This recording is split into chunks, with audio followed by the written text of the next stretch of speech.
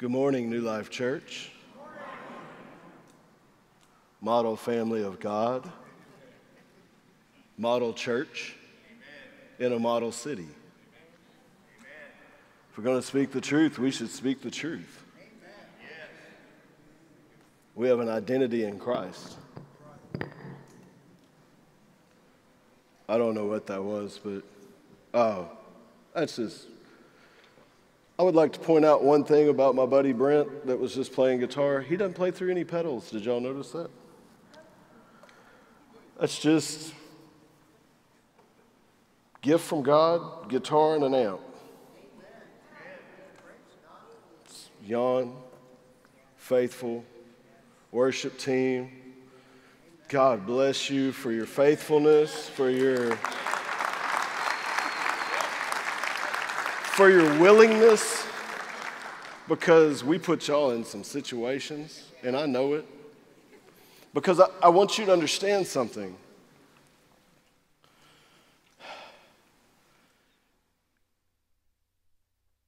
There will come a day when we understand the nature of the season that we are living in and the pivotal moment in American history and the history of God's church.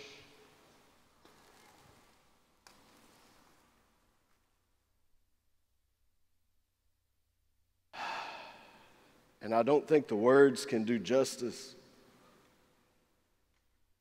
in the worship that goes forth, in the prayers that go forth, in the word that goes forth.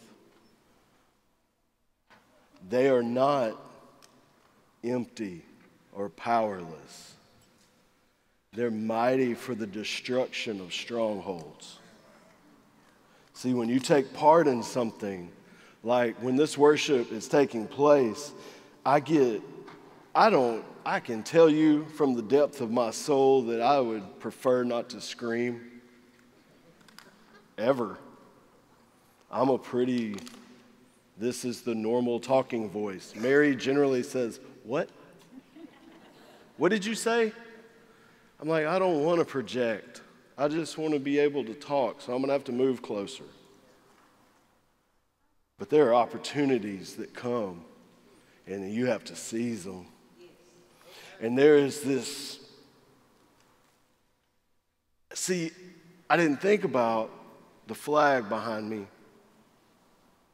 I could just hear the roar.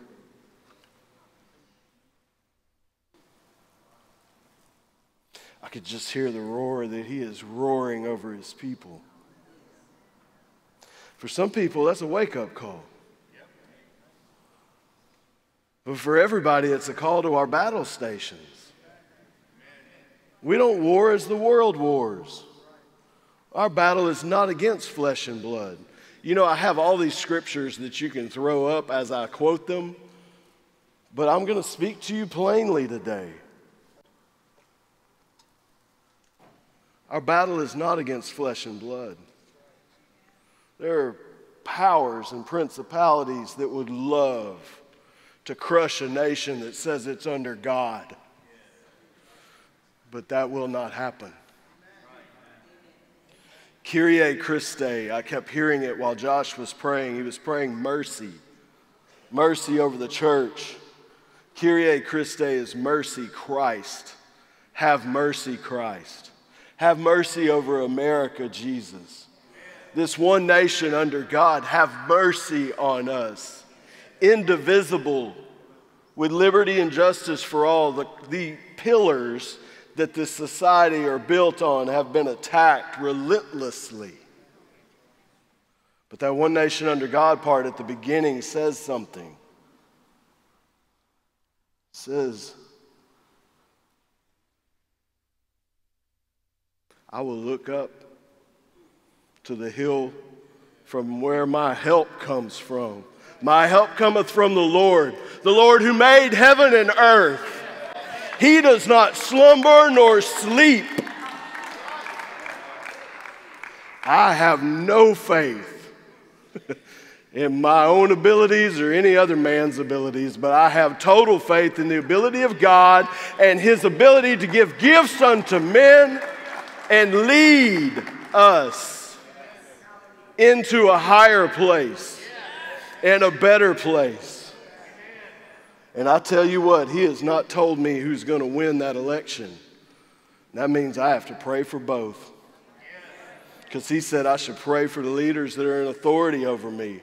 I don't know who's going to be in authority over me come November, but I know that I'm going to lift up the prayer of the righteous that availeth much. Because that's my position. My position is in Christ. I'm called to my battle station in Christ Jesus. And like I preached last Sunday, and I'm going to preach again in the same vein, but it's 1 Thessalonians 5:14. It says, "We appeal to you, dear brothers and sisters, to instruct those who are not in their place of battle." That's in the Passion Translation. I encourage you to read it in New King James, or you read it in the New American Standard. You compare the word for word to the paraphrase. You get as deep as you can get into the Word of God. Ask for wisdom, ask for revelation, ask for understanding. You need to be in the Word. Don't just believe what I'm telling you. You need to be knowing by the Spirit that what I say is true. Because you are confirming, you're allowing the Holy Spirit to confirm the Word within you. He is testifying to it. He is a witness to it. And so, we appeal to you, dear brothers and sisters, to instruct those who are not in their place of battle. Be skilled at gently encouraging those who feel themselves inadequate. Be faithful to stand your ground. Help the weak to stand again. Be quick to demonstrate patience with everyone. Colossians 1:9 and 10 says, "For this reason also, since the day we heard of it, we have not ceased to pray for you and to ask that you may be filled with the knowledge of His will in all spiritual wisdom and understanding, so that you will walk in a manner worthy of the Lord, to please Him in all respects, bearing fruit in every good work and increasing in the knowledge of God." I pray that over former President Trump and President Biden for the peace of this nation. That wisdom and knowledge from the Lord God Almighty would be theirs. That He would grant them wise and understanding hearts. See, I'm praying mercy over this nation, and I'm praying humility over its leaders. And the wisdom of God, that in this time of trouble they would call on Him and view Him as salvation.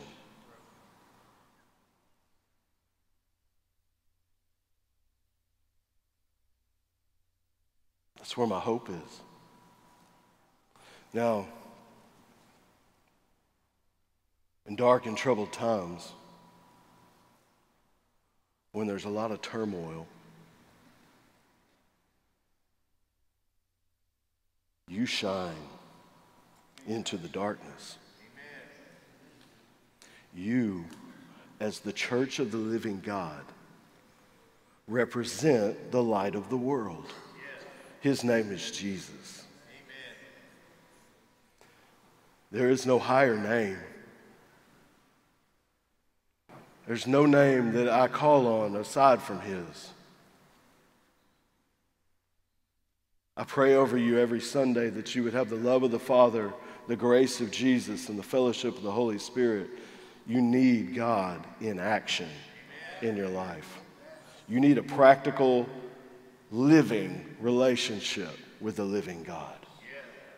There's no other place to stand. Everything else is sand. When storms come, and where do we live? If anybody in the world could teach about storms, it's us. We are intimately acquainted what happens when storms happen. You know, there's not limbs in my yard from Ike. There's not limbs in my yard from Harvey. There's not limbs in my yard from Beryl. You hear what I'm saying? No storm has kept me from moving forward. No storm is going to keep me from moving forward. We are called according to the purposes of God. When the storm comes, we're going to be the firm foundation where people find high ground, where people find stability, steadfastness, where people find the fruit of the Holy Spirit, love, joy, peace, patience, kindness, gentleness, meekness, self-control. You know when people find that? What is this? What makes you different? Why are you showing kindness in the midst of impatience and anger? Let me tell you. See, the call to battle awareness. You're in a fight whether you like it or not. If you call Jesus your Lord and Savior, you wrestle not with flesh and blood, but there is a kingdom of darkness that would love to tear down everything that stands for love and unity, everything that stands for justice, everything that stands for the name of Jesus being glorified, Him being exalted.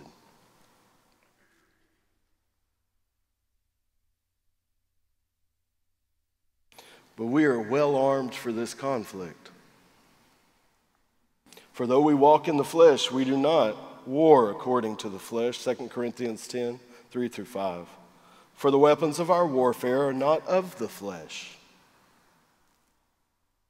but divinely powerful for the destruction of fortresses.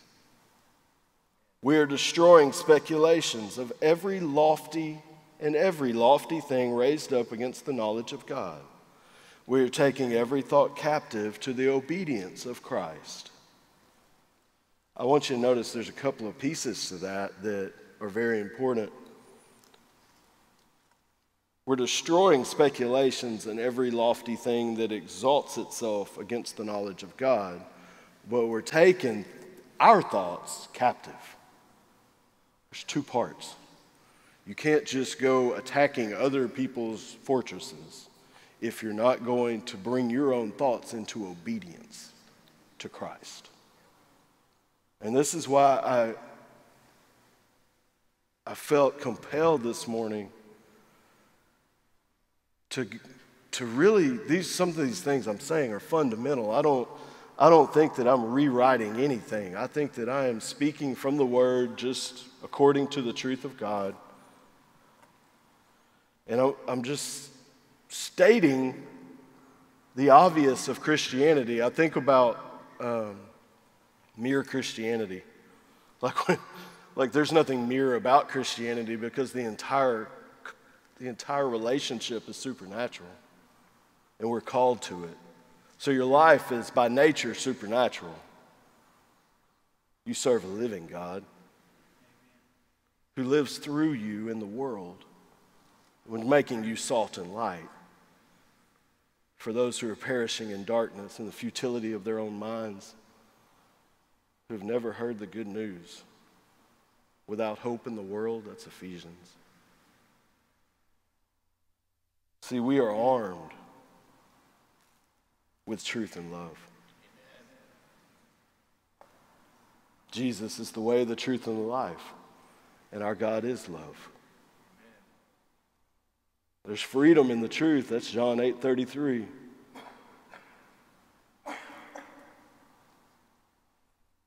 And there's unity in love. Colossians 3:14 says, in addition to all these things, put on love, which is the perfect bond of unity. Now, consider this. He has given you his love. You are, as a child of God, his beloved child, wholly chosen and beloved. But what did he just say we had to do? Put it on.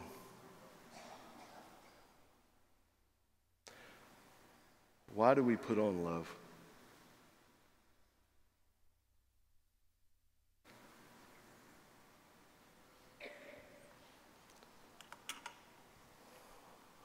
Why have I purposed in my heart to live a clean life of holiness?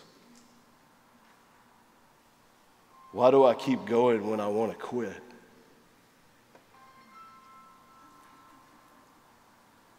You know, there's a lot of why me's in this world. Why me? Why do I have to go through this? Why can't I be like everybody else? Why can't I do what everybody else can do?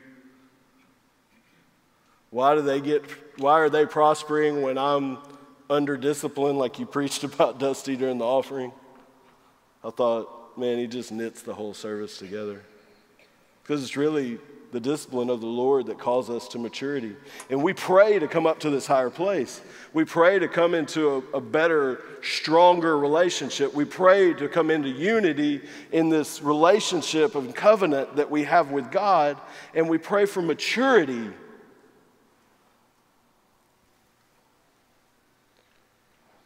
When you prayed those prayers,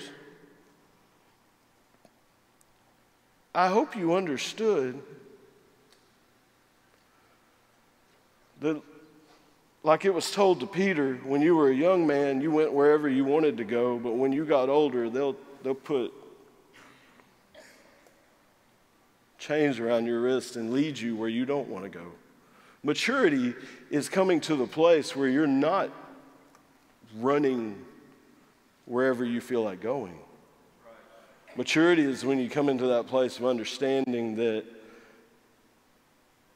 why I'm here is higher than all of my desires. Our why has to move from the flesh to the spirit. Like if I keep thinking about why my life's been so hard, then I never think about your life ever being hard. And I want you to show me grace and mercy, but I never think about the grace and mercy that you need to see. I want kindness for myself because I say, why are they treating me like this? Why can't they be nice to me? Why can't they see me? Why can't they honor me? You don't see them. You're wrapped up in seeing only one direction. Your why has to move from the flesh to the spirit, where you start saying, this is why I put on love. This is why I choose to live holy. This is why I choose to keep going, not quit, not back up, not surrender, not go back to an old life, because you know what? There's nothing for me there. I've seen too much. See, even if I tried to go back to the world now, I would always carry with me the knowledge of the testimony that I have. And I have seen God be good. And I've seen him love me where I never knew love like God loves me. Where he has done things in my life that are only supernatural in their kindness. For no other reason than to show kindness. I mean, just to lavish his love. And I've seen miracles. And I've seen things that were impossible become possible. Like that. I've watched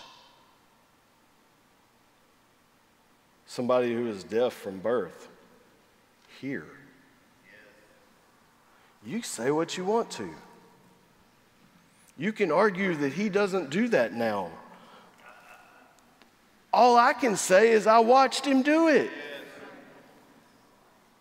He's healed my family. He's healed my friends. He's healed people I know in this body. He's healed people that are across the world. Mission trips. I've seen things that I can't deny anymore. I can't deny his word because he always kept it. He has never shown himself unfaithful. I can't bring a case against him. This is why I don't quit. This is why we don't quit. Because I am his and he is mine. We're in covenant. Thank you for teeing that one up, Josh. A covenant, you know, I speak this over the country. The covenant we're under isn't an eye for an eye. His blood speaks a better word. You can't fight anger with anger. Have we learned nothing of sowing and reaping? We have to sow love. We have to sow kindness. And we're going to sow into this relationship that he's given us because my life is not my own. I've been bought with a price. We represent him now. You know, when you represent somebody, you don't get to choose as much. I represent the King of Kings, Lord of Lords. I represent the kingdom of light, the kingdom of God. I am not claiming perfection. I'm still pressing on towards the high calling that we've been called. But we're not going to quit and back up and not keep pressing because we have to be light in this darkness. I mean, we've been speaking Isaiah 60 over this church for the last 30 years. Arise, shine, for your light has come, and the glory of the Lord is risen upon you. Darkness covers the earth, and deep darkness its people. But that's not your life. You know, that same scripture talks about him leading kings to that light. He is completely able to change whatever script you think is coming, to pour out his glory on flesh, to move by his Spirit. I pray the gift of repentance over us, that we would remember who it is that we are serving and who it is we're dealing with. With reverence and respect, we would come back into the understanding that he is the living God. That when he speaks, things change. It says that he can move the path of a king's heart like a river. And I believe him.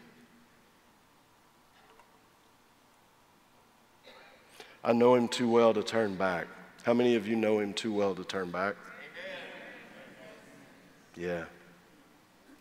See, I love hearing your testimonies, and I know you've heard some of mine. But the world is who we're testifying to with our lives.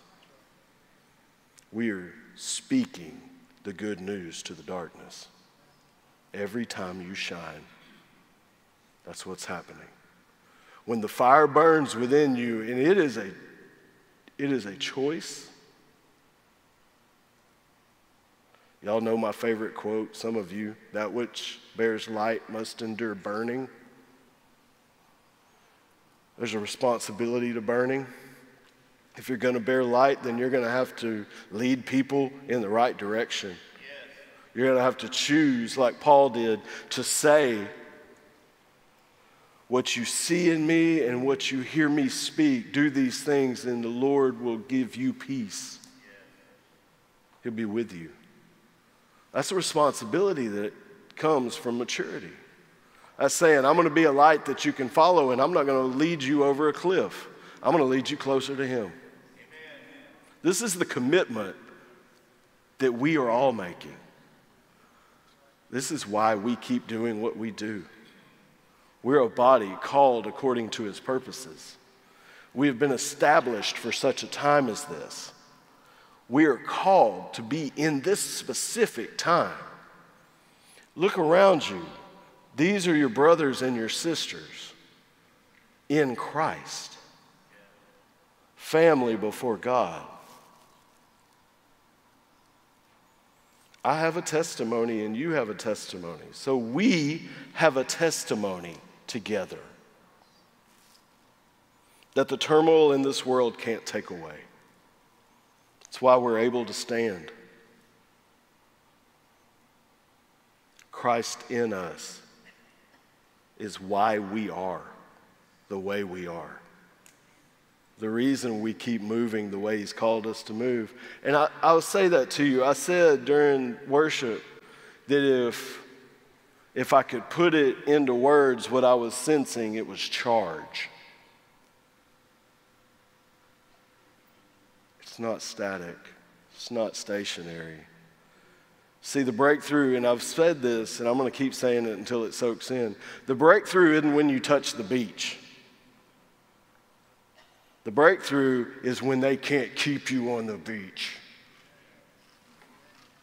because you keep moving forward and you don't quit and stay there. There's going to be attacks. There's going to be resistance in moving forward. Even in this body, as we move into being who we're called to be, there's going to be resistance to that. Anything that has territory doesn't want to let go of it, and if we wrestle not with flesh and blood, then there's powers that don't want to let go. As we move forward, we don't go, oh, whoops, didn't realize you were standing there, sorry. No, we're here to take it. That's why we're moving.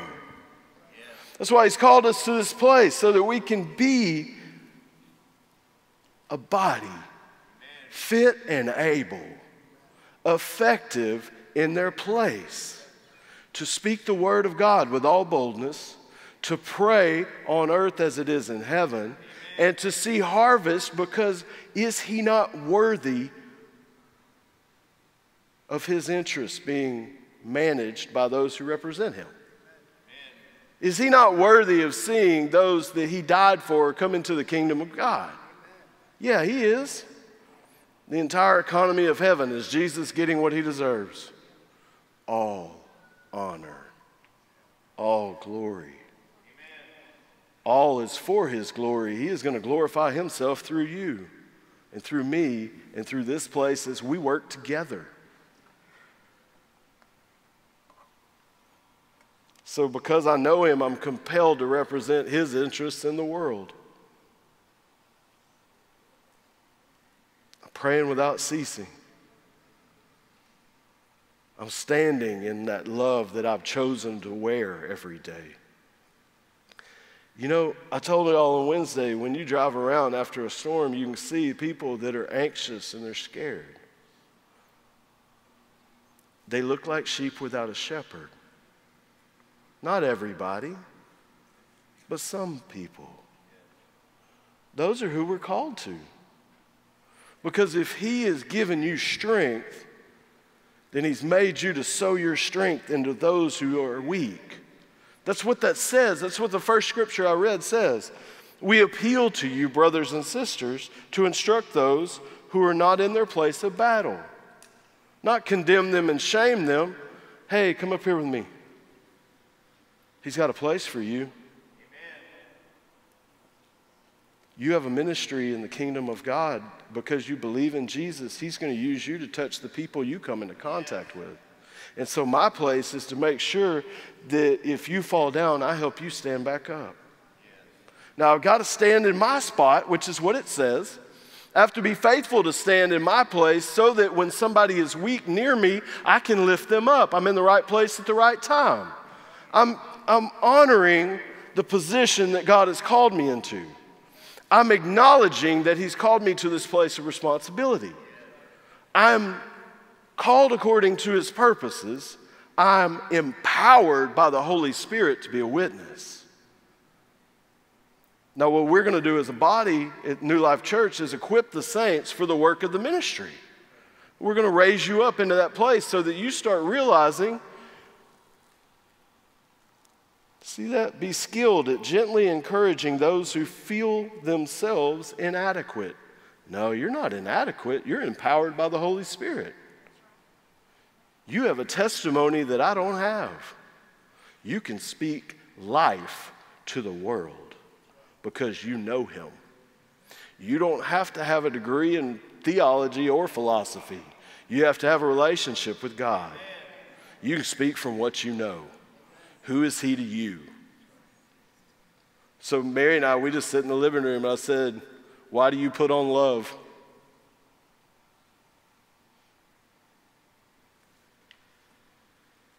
Mary gets tears in her eyes because she puts on love because she knows him.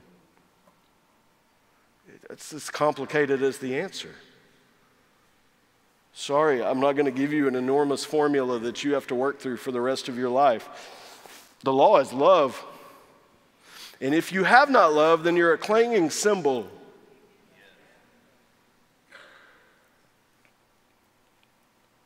I grew up, my grandfather was a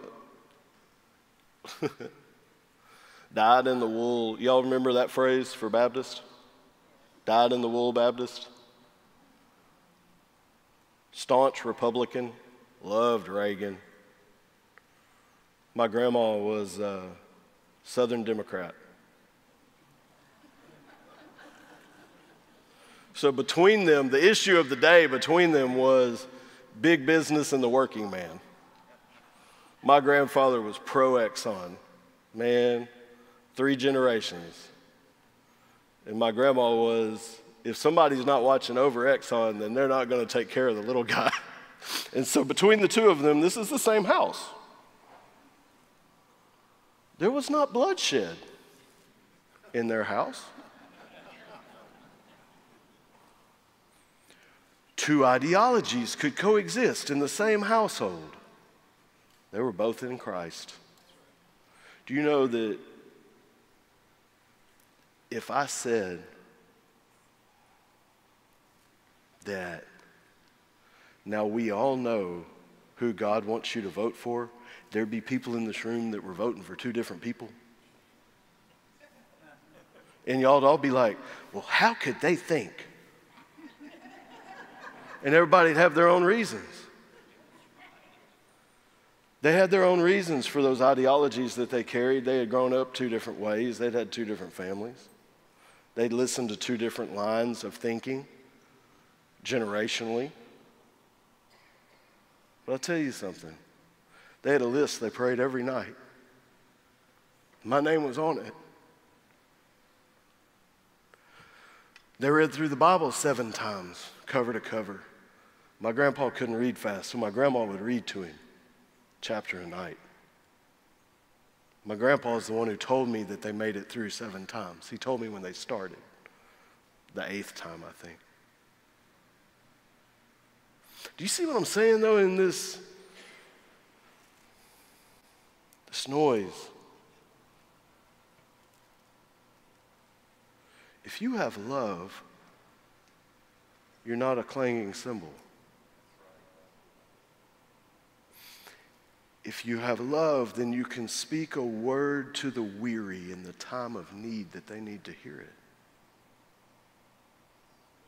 A word fitly spoken in due season. See, their differences of opinion didn't keep them from being married 65 years, raising 3 kids, living in the same house for all those 65 years. See what I'm saying? Somewhere along the line, the attack on those columns of who we are, they took root. We started fighting each other instead of seeing that the battle is outside of ourselves. You know, it's on our money. E pluribus unum, out of many one. That is a unity statement over the nation.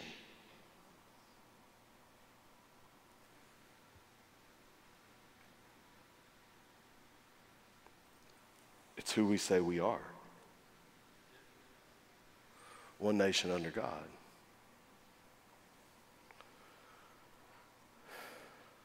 But if the church isn't under God, you can't expect the nation to be. And you are the church, individually. It's not just this, the buildings don't do any of this.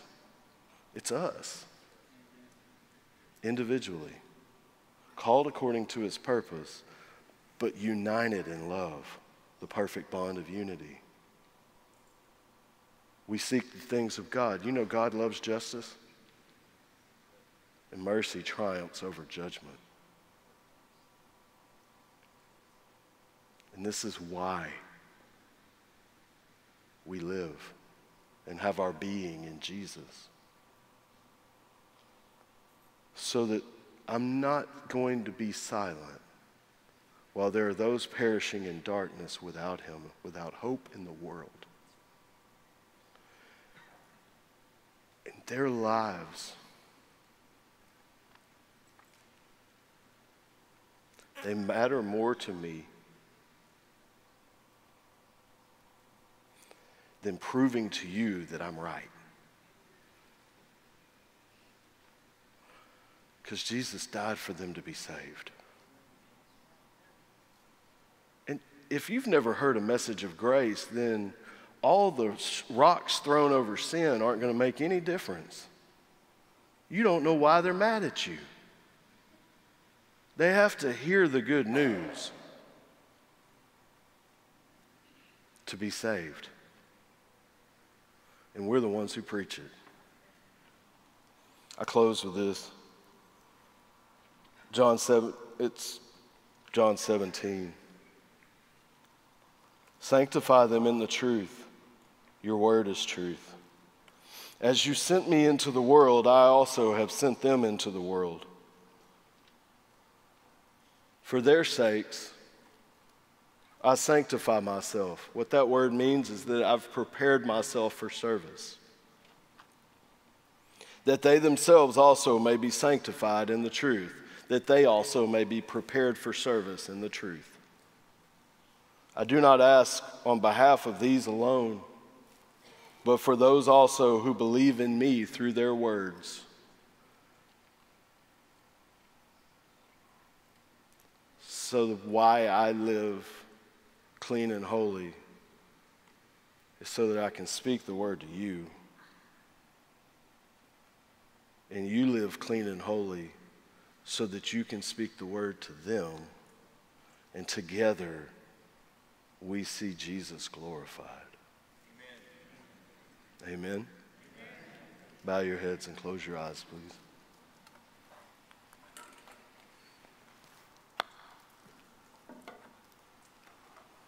God, first and foremost, I pray for the grace of Jesus over us and the gift of repentance. I pray it over our body, but God, I pray it over the nation of America right now in Jesus' name. That we would come to see those things that have taken on too much importance, God, and that we would see things that have started to receive worship that never should have received worship. God, I ask now that you would, by the power of the Holy Spirit, convict us of the error of our ways. Draw us back into covenant and your heart, God. Lead us in the path of righteousness for your name's sake. And Lord, we don't deny what it looks like. Our heads are not in the sand. Our eyes are looking up to where our help comes from. And we admit that you can save a nation in a day. And we put our faith and trust in you, God. And we will speak the truth with all boldness, but we will also speak it in love.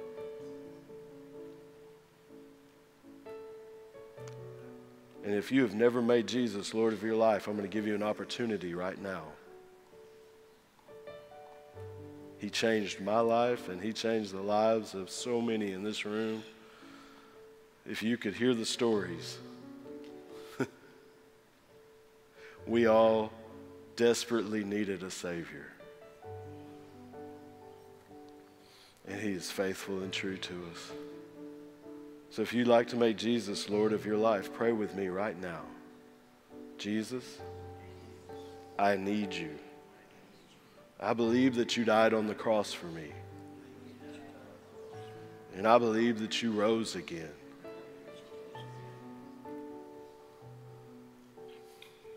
Jesus, I ask you, please forgive me of all my sins and all my trespasses.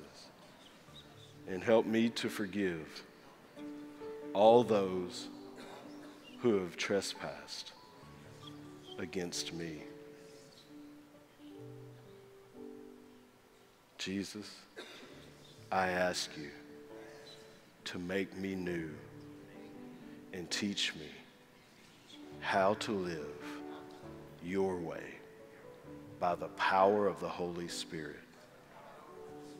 Because from this day forward, Jesus, you are my Lord.